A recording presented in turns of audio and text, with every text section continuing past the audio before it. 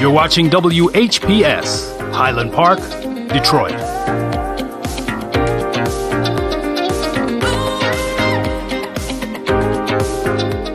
WGPR Detroit, HD2.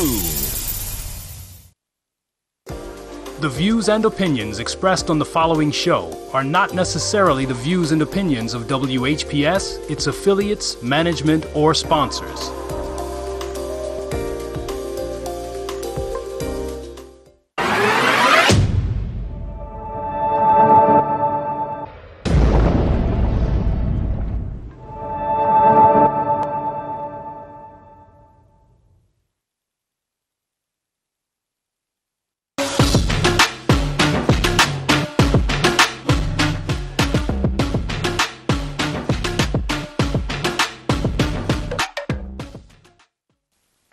Greetings and welcome to this week's edition of The Author Speaks, where we highlight some of Detroit's greatest authors and give them the opportunity to speak directly to you. I'm your host today, Sherry Jackson Caldwell, and today my special guest is none other than Renee Brown.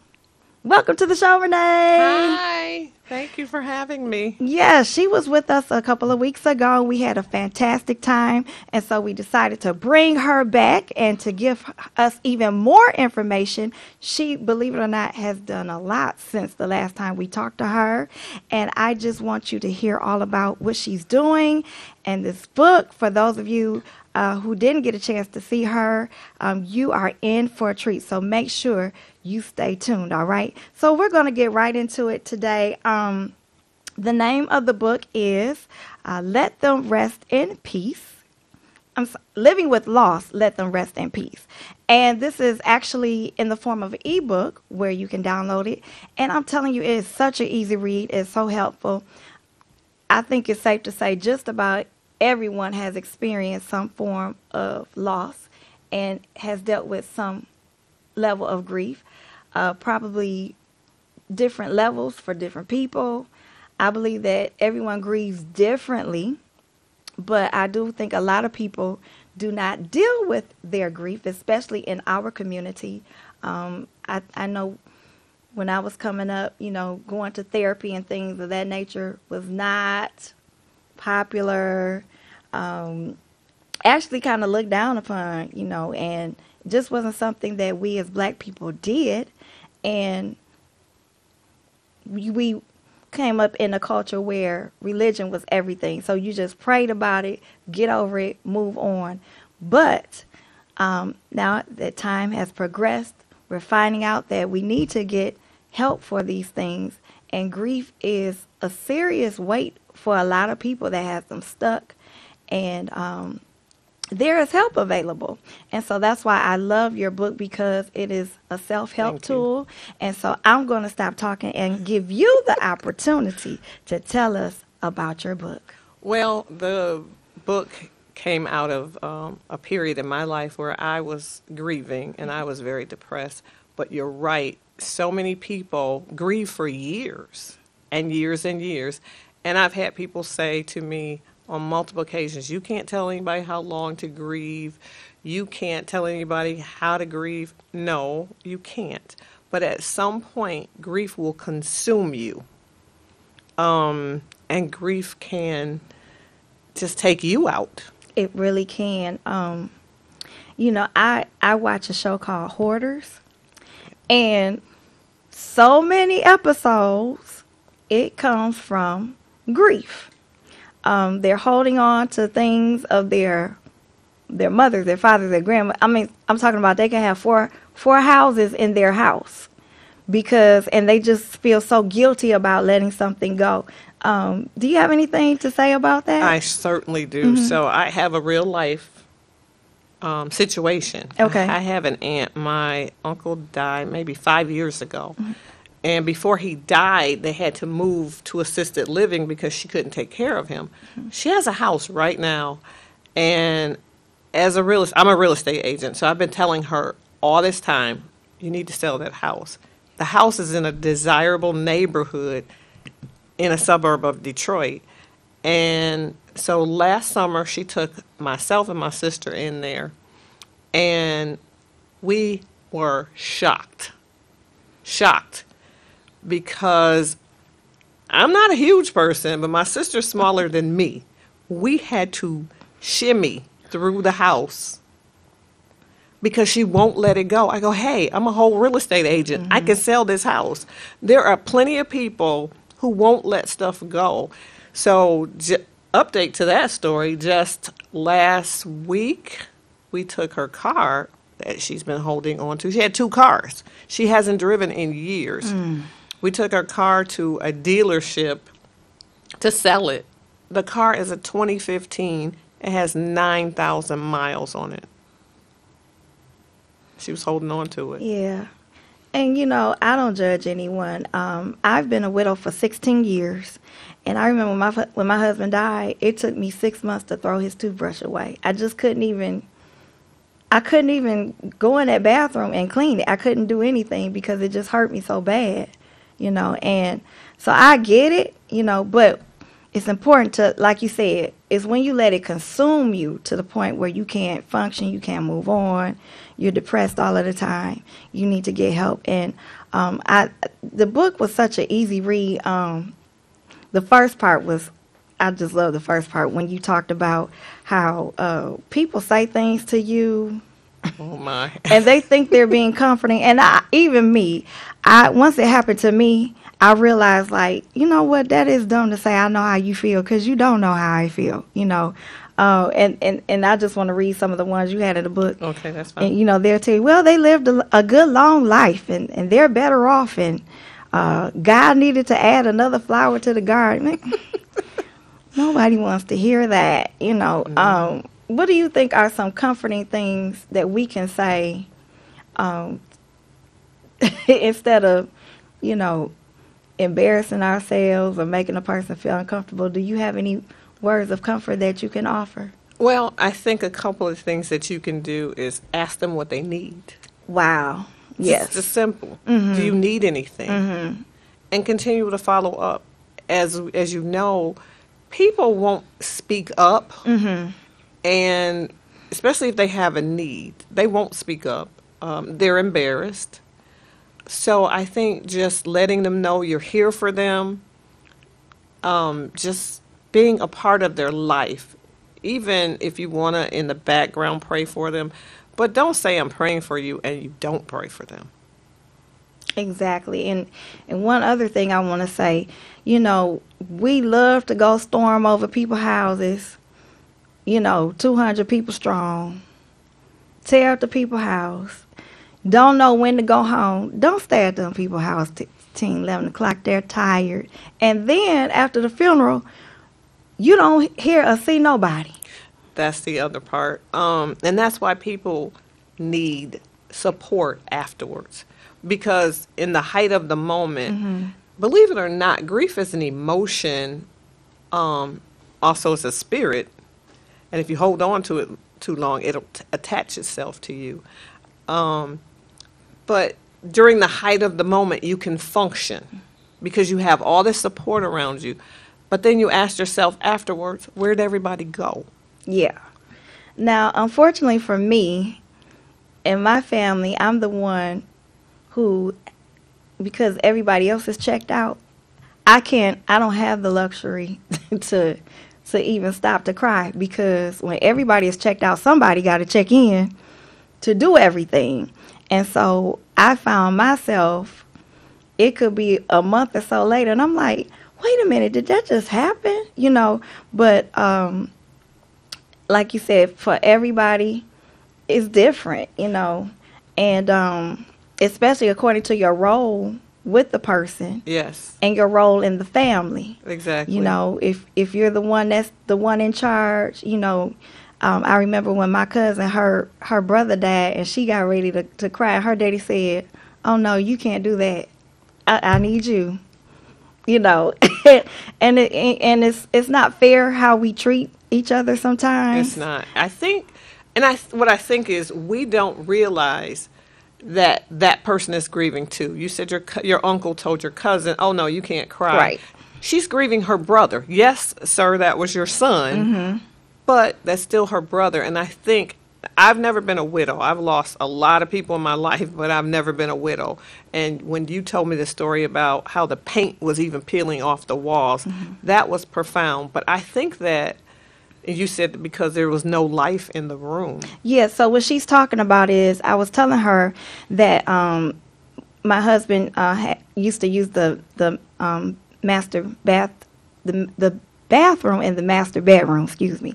And after he died, I just didn't want to go in there. Like I said, it was 6 months later before I went in there and tried to throw anything away or do anything about it. But I noticed when I went in that bathroom, the paint was peeling.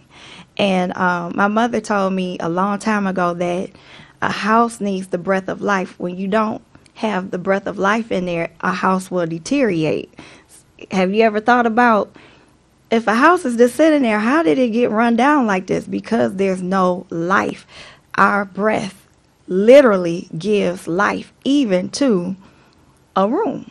We call it, in the real estate world, we call it deferred maintenance. Okay. When a house is falling apart like that. But when you defer maintenance for your own body and for your own spirit, you deteriorate.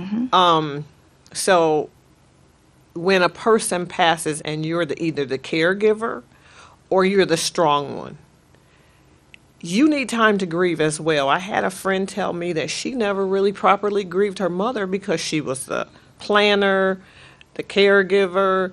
Her brother fell apart, her daughter fell apart, and she never had a chance to grieve.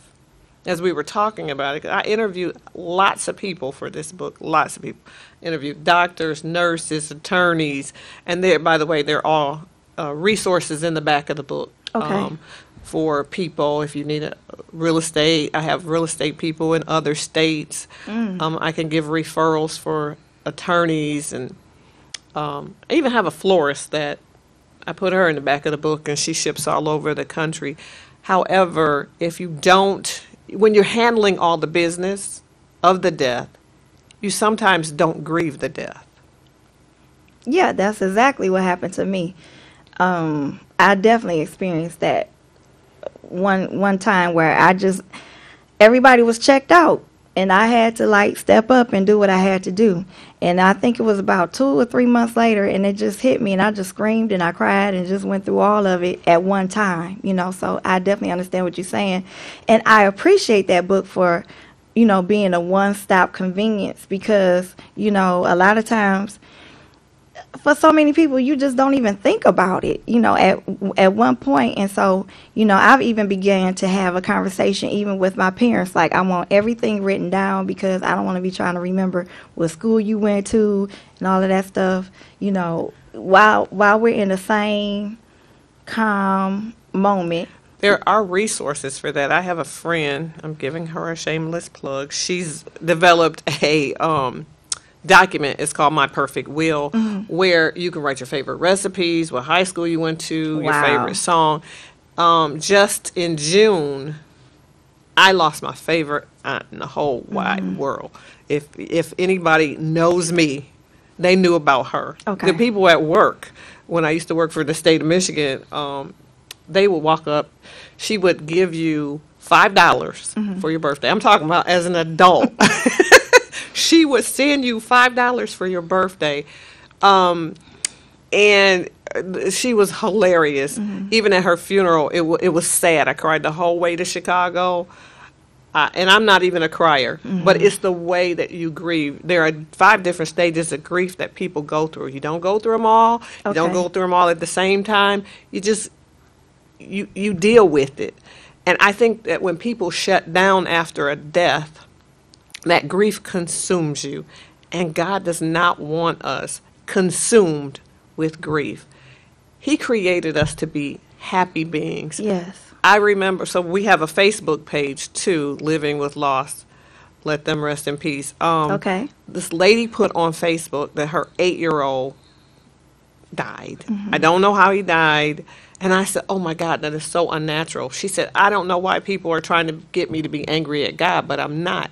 I said, I didn't say for you to be angry at God. What I said was, that's unnatural for a parent to bury a child. Yeah. Yeah. Well, listen, when we come back, I want to talk about some of those stages of grief. I want to talk about the new direction you're taking this with. And also, I want to talk about that real estate. So we're getting ready to go to a break. I want you to make sure that you stay tuned. We're getting ready to go to a commercial where you can find out how you can order the book. All right, so stay tuned. We'll be right back.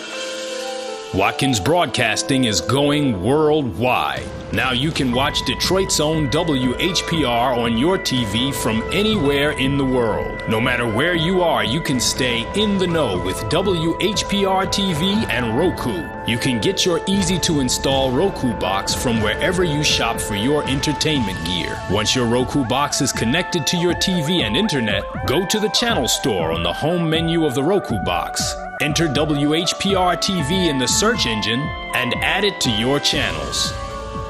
That's it. That's all you need to get the best in entertainment, news, and talk, no matter where you are. Roku brings all of your favorites to your TV. Netflix, Hulu Plus, Crackle, HBO Go, and now WHPR TV, Detroit Live. Muscles, joints, or feet tired, achy, or distressed? Tried everything? Ringmaster Rubbing Oil is a vintage topical pain reliever, trusted for over 70 years, with a rich formula for the treatment of stubborn aches and pains. Packaged in a glass bottle for purity, our liquid can also be used in warm water for foot soaks and compresses. A little goes a long way. Try our time-tested formula, available in several sizes. Make a donation to WHPR TV and receive 2 2-ounce bottles of Ringmaster Rubbing Oil for $25. Call 313-868-6612. In the world of digital broadcasting, transmitters and exciters sometimes do this. If this happens when you're watching WHPR TV 33, please do this. Watch us on Fire Stick, Roku, Apple TV, Google TV, or TV33WHPR.com. Download the WHPR TV app, and we can also be heard on Amazon Echo. So remember, if you see this, you can do this and support the station that supports you.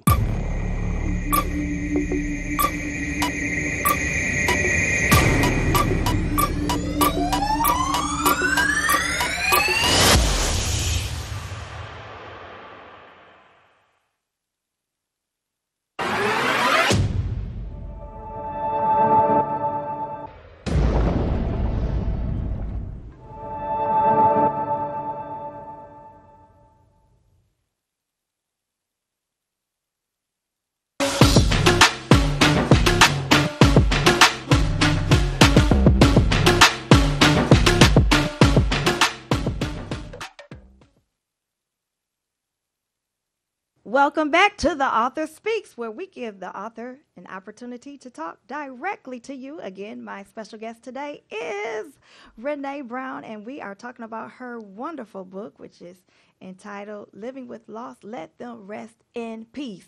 And one thing I want to talk about before we go is you talked about giving people permission to go. And I think that is so important. I remember one time I was praying for my pastor. He was sick, and I actually went to go visit him. And when I saw him and how much pain he was in, I made up my mind that day to stop praying, because we were holding him selfishly in this body that was just like not good for him anymore. So would you like to expound on that a little bit? Certainly. So when my mother was in transition, it's been 10 years. Okay. The hospice people said that people linger because they have unfinished business. So we called everybody, all her grandchildren, all over the country, not the world, the country. And I started calling her cousins and everybody. And finally, she let go. And I also interviewed a Indian person. He was Hindu. And what he told me, it's in the book. I don't know if you read that part. What he told me was his grandmother had 9 children, and his mother was one of the 9 children.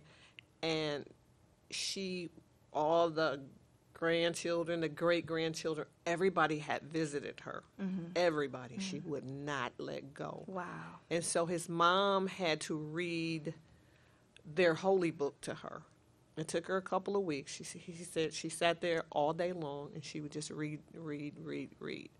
And finally, when she finished, within a couple of hours, she passed away.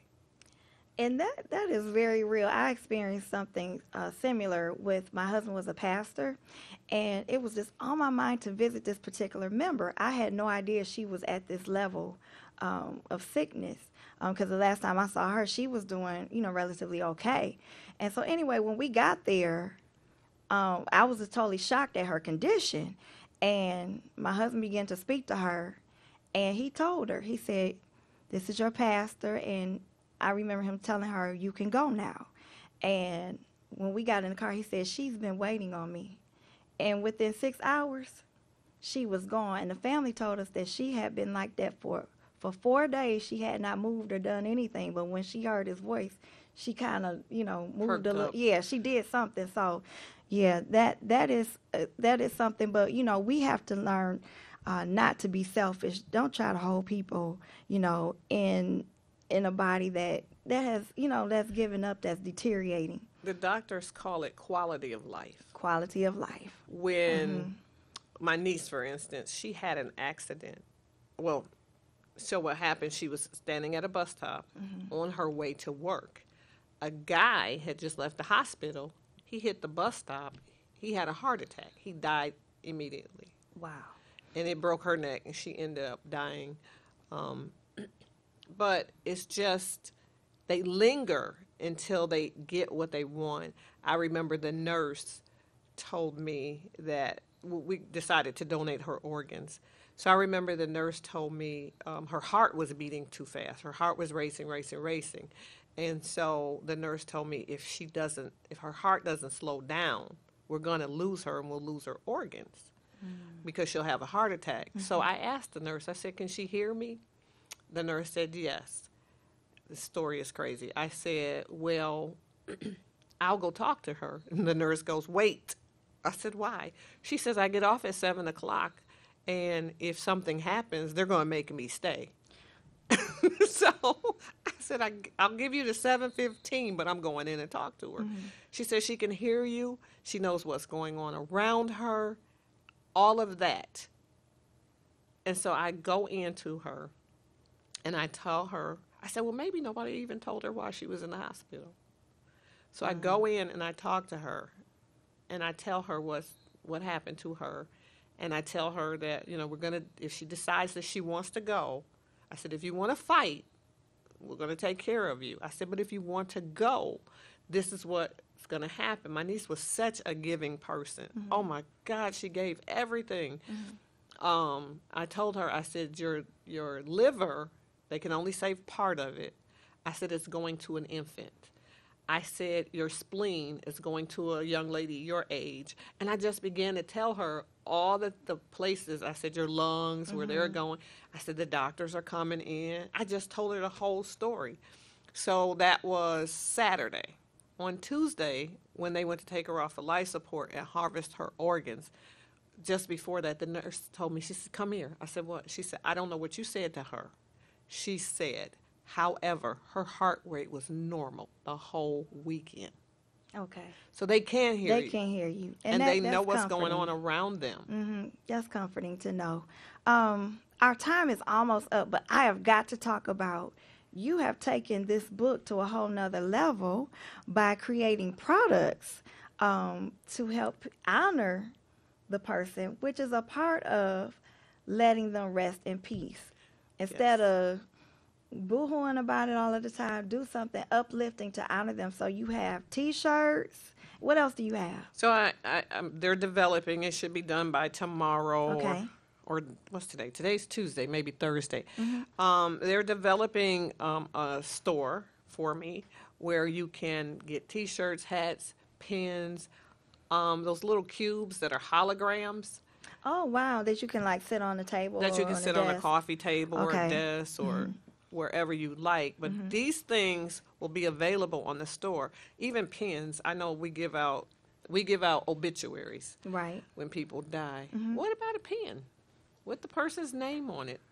That would be something you can give away that would honor that person. So like writing pens. Yes, writing Okay. pens. People too often, because I know me, I got a stack of obituaries because I think it's sacred or something, and I don't want to throw them away. Right. Right. I do too. But I think that's a culture thing. Yeah. Yeah. I do. I think that we don't want to let them go. I think if we throw the obituary away, we might be letting them go. Well, I need it because for the historian in me. Exactly. Because sometimes you can't remember, all of those kids and things of that nature. But I think that is an awesome idea that you've come up with. So if we want to order products from you, what's your phone number? 248-971-0048, and then there's an email address. It's called help@livingwithlosstrip.org. You can email me or call me, and I will give you updates on when those things will be available. Also, if you need just even to call or talk, sometimes I'm available. I do sell real estate, so if I don't answer, I might be out showing a house or listing a house or something. Okay, well, that is good to know. I'm just so excited that you came back to be with me. It's always a treat to talk to you because you have so much information. Again, what's that Facebook page? The Facebook page is called Living with Loss, Let Them RIP, and please Okay. join the Facebook page. Yes. I believe that the Facebook page, the book, the course, all of that was designed by God because people are grieving. They're hurting. The pandemic made it worse. I also researched the suicide rate. Suicide is the 12th killer. I can believe that. I can In believe this that. country. And it is rising in our community. It wasn't like that when I was a teenager, but now it's not really uncommon to hear of that. So, again, please take advantage of the resources that Ms. Brown has given us. At least get on that Facebook page, check out her book, and I mean the help is available. Don't wallow in grief and don't let it take you out. Please. Live. All right, our time is up, but we've got some great programming coming up. So I want you to keep it locked into the station. Why? Because we are the greatest in the nation. You are watching WHPR Studios.